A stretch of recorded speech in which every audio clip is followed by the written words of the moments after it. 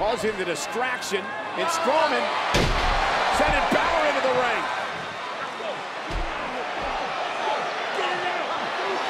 And here's Carlito. And Carlito from behind attacking Strowman.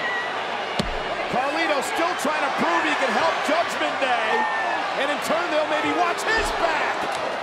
But this may backfire. JD though with a headbutt with that massive head. I think they call it the McDome piece to the dome. And now back to the bad knee. Strowman though catches him. Jump the wall, power slam. Cover.